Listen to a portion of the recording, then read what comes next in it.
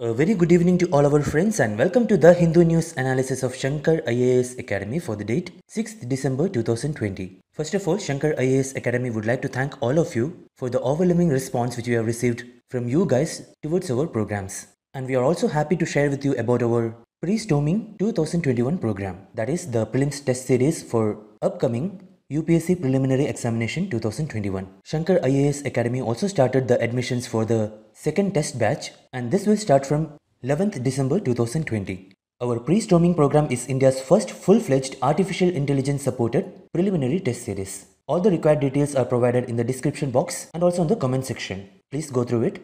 With this, let us start our news analysis for today. The relevant news articles taken up for today's discussion from 5 different editions of the Hindu newspaper along with their page numbers are given here for your reference. Also, the handwritten notes in the PDF format and timestampings for all the news articles taken up for today's discussion is given in the description box and also in the comment section for the best interest of the viewers. Let us start with our first news article. Now, this news article talks about quantum computing. We will try to understand what is quantum computing and also how it is different from classical computing. The syllabus relevant for this analysis is highlighted here for your reference. Please go through it.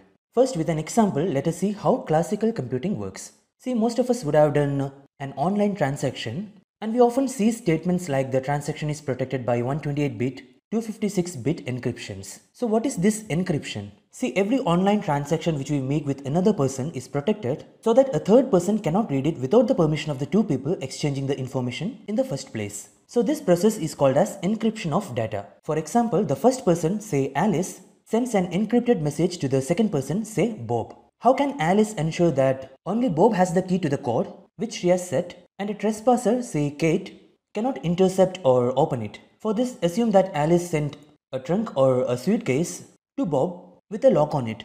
Now Bob receives the trunk and locks it for the second time with his own lock, again sending it back to Alice. Now Alice removes her lock and sends the trunk back to Bob.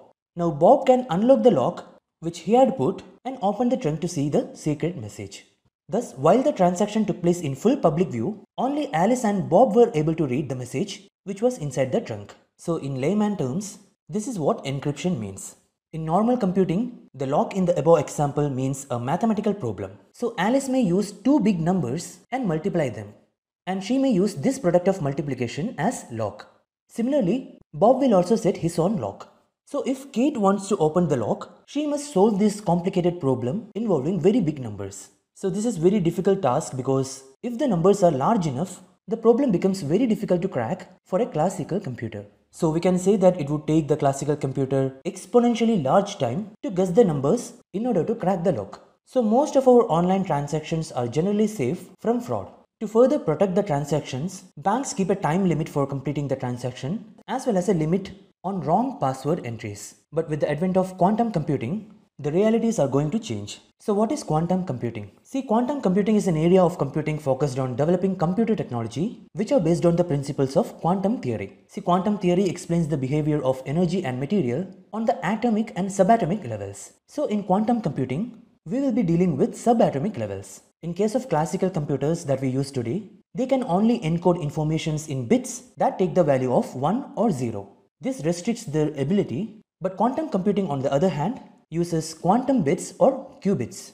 Quantum computing harnesses the unique ability of the subatomic particles that allows them to exist in more than one state, that is a 1 and a 0 at the same time. So remember, in classical computing it is either 0 or 1, but in quantum computing it can be even both 1 and 0 at the same time. And this empowers quantum computers to handle the operations at speeds exponentially higher than the conventional computers and at much lesser energy consumption. So now the question is, can a quantum computer solve the mathematical equation of an encrypted data?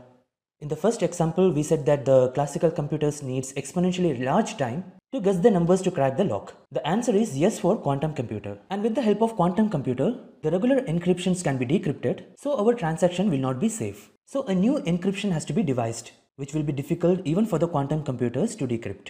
And this is what we call quantum cryptography. Know that cryptography is a method of protecting information and communications using codes, so that only those for whom the information is intended can read and process it. And today's news article says that the IIT Madras professor Shweta Agarwal is working in this direction. She works not just with quantum cryptography but also with post-quantum cryptography. See, post-quantum cryptography is a field which deals with additional possibilities offered by the quantum system, which goes beyond being able to break the mathematical codes. So with the recent developments in modern cryptography, not only we can create locks on information so that even quantum computers cannot break them, but we can even design the locks so that the information inside the locks can be manipulated without even opening the locks. So in this discussion, we saw what is quantum computing and how it is different from classical computing. We saw what is meant by encryption and also about quantum cryptography. So with this, we'll move on to the next news article. This news article says that astronomers have discovered a galaxy NGC 1052 DF2 in 2018 and another one NGC 1052 DF4 in 2019. The article says that the second one did not contain as much dark matter as expected. So in this context, let us discuss in detail about the dark matter and dark energy. The relevant syllabus is displayed here for your reference. Please go through it. First of all, let us understand some basics. See, for the first 150 million years after the Big Bang, there were no galaxies or stars or planets. That means the universe was featureless. And as time passed, the first stars formed. And stars collected into galaxies. Then galaxies began to cluster together. That is, they formed groups.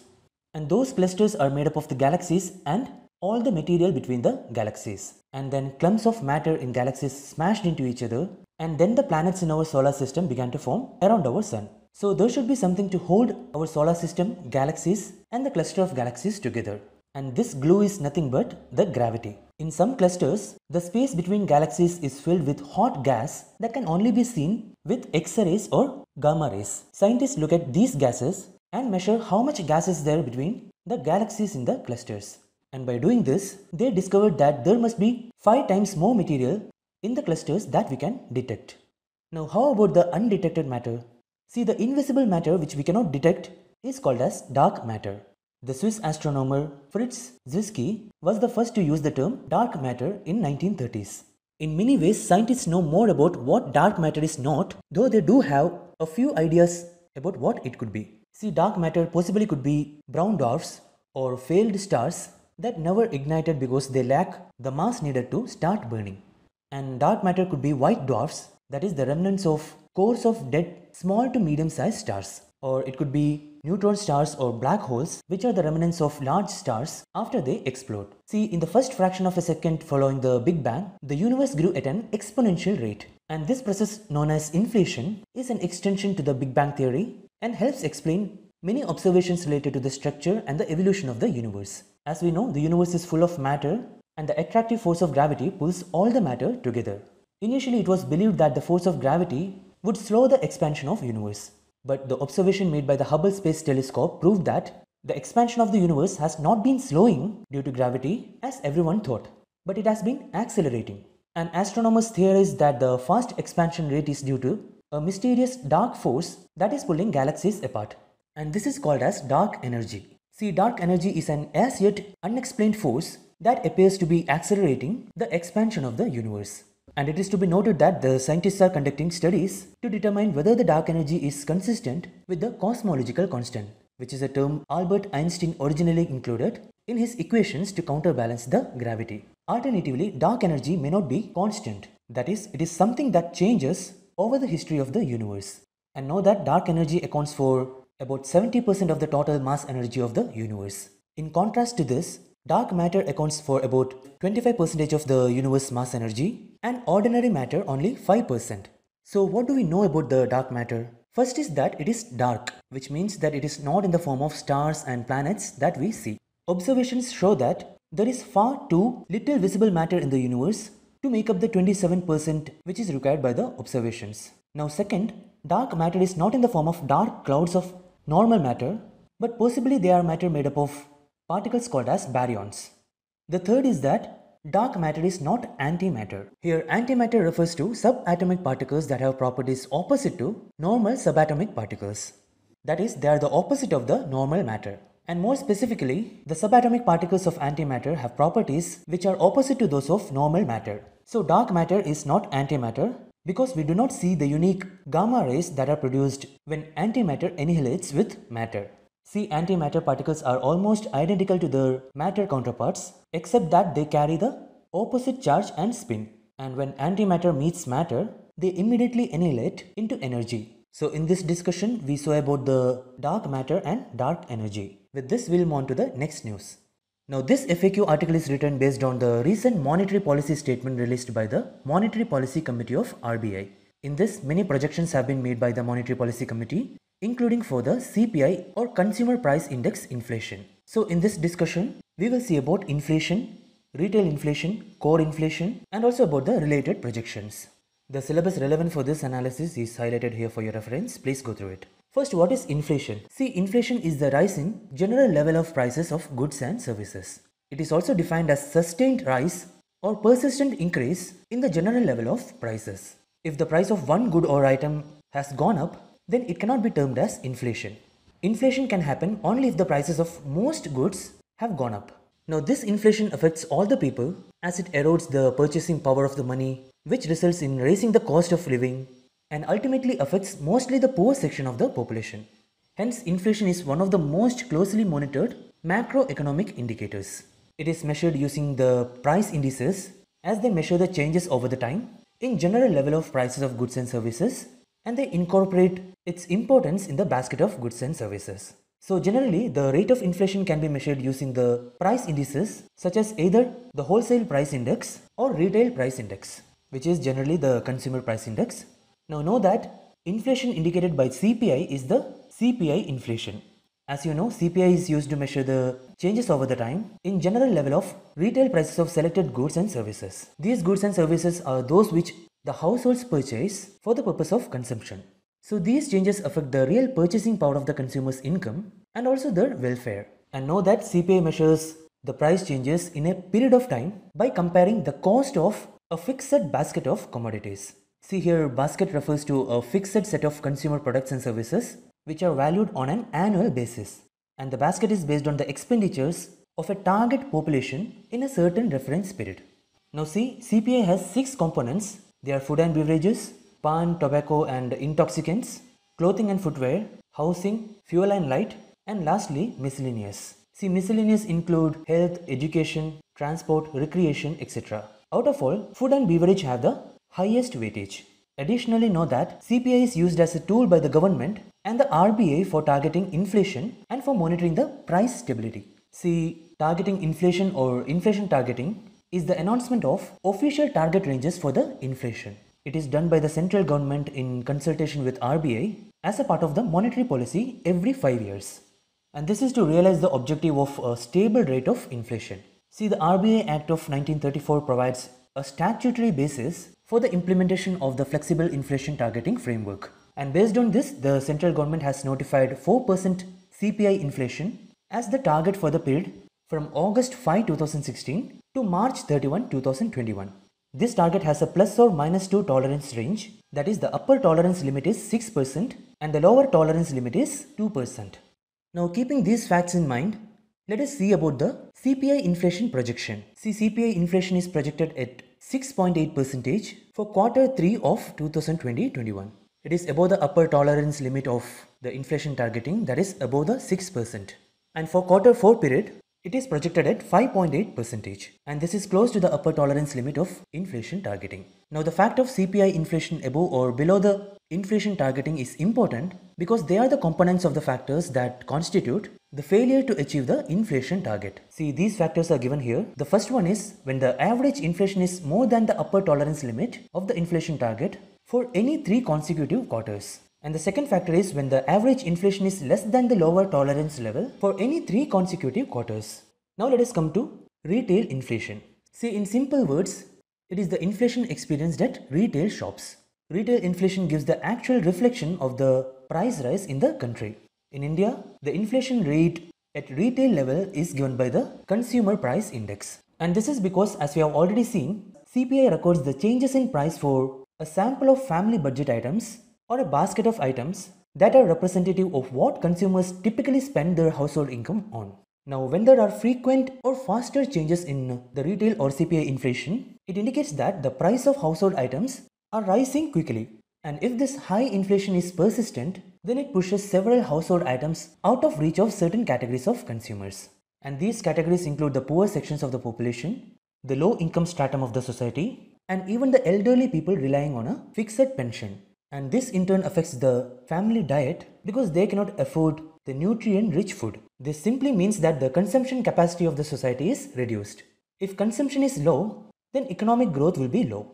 That is why measuring retail or CPI inflation is important, as it affects the economic growth itself. Now RBI tackles this inflation by maintaining them in the inflation target. This is done by using various monetary tools such as the repo rates and reverse repo rates. This is the reason why RBI announces whether there is any change in the repo rates in its Monetary Policy Committee meetings. And in the meeting which was recently held, the repo rate has been kept unchanged at 4% to ensure that credit availability remains adequate. Now, before projecting CPI inflation and also before taking decisions on monetary tools to control inflation, RBI looks into the core inflation. Now, what is core inflation? See, core inflation is the CPI which excludes food and fuel. Remember that the prices of food and fuel changes frequently, which makes it really difficult to calculate the real inflation. Thus, the core inflation helps to measure the inflation after excluding the effects of temporary volatility in prices of food and fuel items. So in this discussion, we saw what is inflation, then what is CPI inflation, what are the components of CPI, and how it is used by the government and RBI for targeting inflation. Then we saw about the CPI inflation projection of RBI, and last we saw about retail inflation and core inflation. With this, we'll move on to the next news article. Now have a look at this question. It is based on this FAQ article which says that the Tamil Nadu government has decided to appoint a commission to formulate a methodology for collecting caste data. In this context, let us discuss in brief about the socio-economic caste census which was conducted in 2011. See, census is not new to us. The ancient literature Rigveda reveals that some kind of population count was maintained during the period of 800 to 600 BC in India.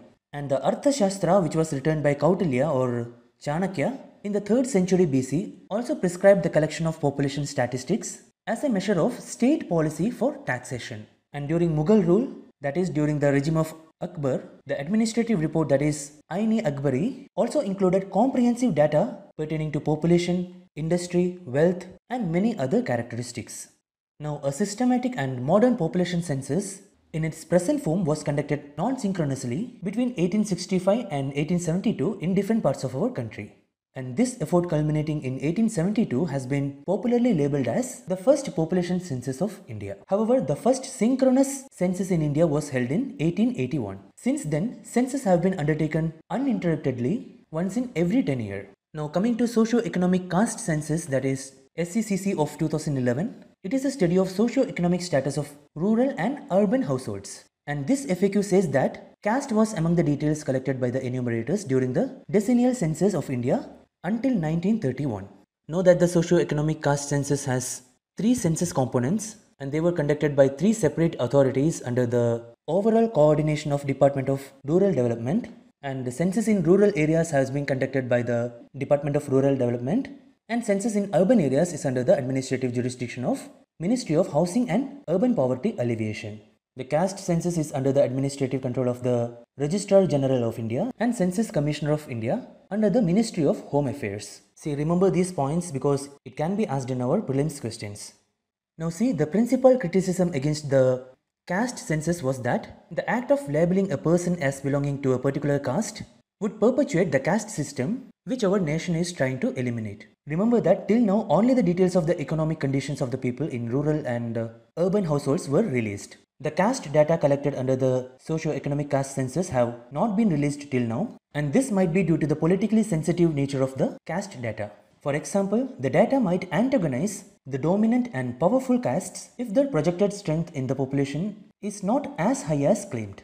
The FAQ also says that collecting and releasing caste data might be important because the Supreme Court has raised the question of high levels of reservation in some states. Its rationality can be explained only with quantifiable caste data as evidence of underrepresentation in services. Such database will also help in periodic review of community-wise lists so that the benefits do not perpetually go in favor of a few castes. So here we have discussed about the socio-economic caste census of 2011 and also the points mentioned in this FAQ article. Now see this question. Consider the following ministries. We have 4 ministries given here. Ministry of Rural Development, Ministry of Housing and Urban Poverty Alleviation, Ministry of Home Affairs, and Ministry of Social Justice and Empowerment. Which of the above ministries were involved in the socio-economic caste census of 2011. Here note that the Ministry of Social Justice and Empowerment is not involved in the socio-economic caste census of 2011. So when we eliminate that, we can arrive at the correct answer, that is option D, 1, 2 and 3 only. With this, we will move on to the next news. Now have a look at this question. It is based on this news article which talks about the Great Indian Bustard. See, the Karnataka High Court has directed the Karnataka state government to inform about the immediate steps proposed to protect and preserve the Great Indian Bustard in its habitat at the Bellary district of Karnataka. So in this context, let us see some of the important facts about the Great Indian Bustard. See, it is one of the rarest birds in the world and one of the world's heaviest flying birds. Its scientific name is Ardiotis nigriceps, and know that it is the state bird of Rajasthan. And this species generally prefer flat open landscapes which have minimal level of visual obstruction and less disturbance. Studies have found that the Great Indian Bustard typically uses arid and semi-arid areas that are dominated by grasslands having 30 to 70 centimeters of height, but its habitat requirements may vary with season and behavior. It is also known to nest in open barren land during the summer. And as you can see in this map, historically it was distributed throughout the western half of the India and was found in 11 states. But in the last 3 decades, the species have disappeared from 90% of its former range. Its current distribution is restricted to fragmented pockets in 6 states of India. The largest global population is found in Rajasthan. And there are between 120 to 125 birds in the Desert National Park, which spreads through the districts of Jaisalmer, Barmer and Bikaner. Then some 25 to 50 birds are found in Ajmer, Pali and Tonk districts of Rajasthan. All other populations have less than 35 birds each, and these populations are located within the states of Maharashtra, Andhra Pradesh, Gujarat, Karnataka and Madhya Pradesh. Next, know that it is a diurnal species, that is, they are typically active in the daytime. It is omnivorous, which means it feeds on grass seeds, agricultural crops such as groundnut, millets and legumes, and also on insects, lizards and rodents. And also know that this species is a desert adapted species, that is, it is adapted to the desert culture or climate, and for this reason it drinks water only if it is available. Now coming to the reproduction of this species, see, reproduction is slow in this species because the female bustards typically lays a single egg or rarely 2 eggs in a secluded open ground, and she incubates without any cooperation from the male bustard in the guarding of the nest. So the disturbance to the nesting sites is a major cause of concern, that is, it is a major cause of egg and chick mortality. And this is also the reason why its population is not increasing. And there are also threats to this species. Historically, it has been hunted as a game bird and it continues to be hunted in our neighboring Pakistan. Low intensity poaching outside the protected areas still persists within India. And another threat is collection of its eggs for consumption. And this is prevalent in some parts of Karnataka and Andhra Pradesh. So this directly threatens the breeding success of this species. Moreover, domestic dogs of farmers and also free-ranging dogs of villagers have caused serious damage to the nest of this bird. Then unethical photography during the breeding season of bustard often acts as a constant source of disturbance. And in addition to this, severe habitat loss and alteration over the recent past is also a threat. And this happened due to these reasons, which include the widespread agricultural expansion and mechanization of farming, then infrastructural developments such as irrigation, roads, electric poles, windmills and constructions, etc., and also mining and industrialization. And another major threat is fatal bird collisions. See, these birds collide with high tension electric wires, fast moving vehicles and other human structures in the industrial development zones that are near to the areas where the Great Indian Bustard exists, and for this reason they die in high numbers. Now let us see the protection status of this bird. See, it is protected under the Schedule 1 of Wildlife Protection Act of 1972 and it is listed as critically endangered in the IUCN Red List. It is also listed in the Appendix 1 of the Convention on the Conservation of Migratory Species of Wild Animals, or simply CMS, and also in the Appendix 1 of the Convention on International Trade in Endangered Species of Wild Fauna and Flora, or simply CITES. So these are the informations with reference to the Great Indian Bustard. Now see this practice question. With reference to Great Indian Bustard, consider the following statements. It is one of the rarest and heaviest flying birds in the world. Yes, this statement is correct. In the last 3 decades, the species has disappeared from 90% of its former range. Yes, this statement is also correct. Then the third statement reads, collisions with high tension electric wires and fast moving vehicles is a major threat to this species. Yes, this statement is also correct. So here we have to identify the correct statement or statements. Since all the three statements are correct, the correct answer is option D, 1, 2 and 3. So with this we have discussed all the relevant news articles from today's The Hindu newspaper. Now let us move on to the practice questions discussion section based on today's analysis. Now see this first question. Consider the following statements. Statement 1 reads, dark energy is the force that is pulling galaxies apart, causing faster expansion of the universe. Yes, this statement is correct. Statement 2 reads, together, dark matter and dark energy makes up 95% of the universe. Yes, this statement is also correct. So here we have to identify the correct statement or statements. Since both the statements are correct, the correct answer for this question is option C, both 1 and 2. Now we have a previous year question which is related to inflation, and it was asked in Prelims 2015.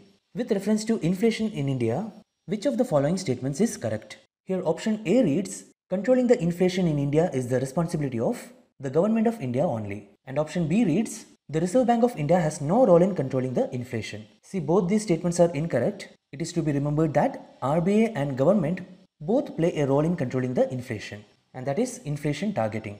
And option D reads, increased money circulation helps in controlling the inflation. See, this statement is also incorrect, since increased money circulation leads to increased inflation as demand increases. So we can arrive at the correct answer here, that is option C, which reads, decreased money circulation helps in controlling the inflation. Here we should know that RBI increases the bank rates and the statutory liquidity ratio, etc. in order to reduce the money supply in the market, which in turn tames demand and controls inflation. So here option C is correct. Now see this practice question. In the consumer price index, which one of the following is given the highest weight? Remember, as we have seen, food and beverages is given the highest weightage, and the lowest weightage is given to pan, tobacco and intoxicants.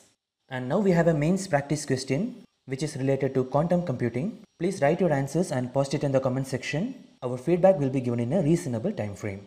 Now we have come to the end of analysis of all the news articles taken up for today's discussion and also the discussion of practice questions. If you like this video, please press the like button, comment, share and do subscribe to Shankar IAS Academy YouTube channel for more videos and updates related to civil service preparation. Thank you.